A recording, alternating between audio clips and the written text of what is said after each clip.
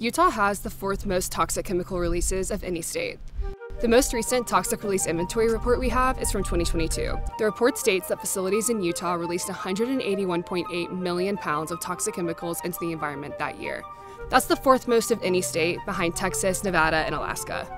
Just down the hill from me is a leaching reservoir owned by Kennecott Utah Copper Corporation, and those two lined pools store wastewater from the Bingham Canyon mine, which is one of the largest open-pit copper mines in the world and is a massive source of toxic chemicals. The copper-producing mine releases millions of pounds of arsenic, lead, selenium, mercury, and other toxic chemicals every single year.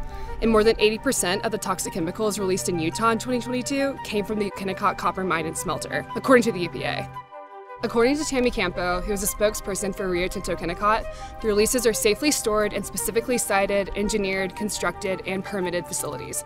However, chemicals still make it into the environment. Dr. Brian Minch, president of Utah Physicians for a Healthy Environment, told me, "This is an operation that releases environmental toxins into the community and has done so for 120 years. The level of contamination steadily gets worse year by year." Many of the toxic releases by the Bingham Canyon mine are known carcinogens like arsenic, asbestos, cadmium, and nickel compounds. Lead and lead compounds are the mine's largest toxic releases, and the U.S. Centers for Disease Control and Prevention warn that there is no safe level of lead in blood for children.